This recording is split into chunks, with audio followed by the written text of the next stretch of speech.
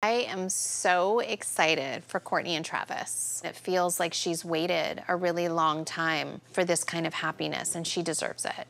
Chris, did he call you first? Like, who did he He notify? came over Okay. to my house when I was in Palm Springs and asked for her hand in marriage. And I was crying. And then he said that he went to her dad's grave and asked him. So And incredible. Yeah. It was kind of. Okay, don't cry. There's not a day that goes by that I don't think about Robert. And the fact that Travis has so much respect for Robert and for Kourtney and for all of us means everything. It's so amazing.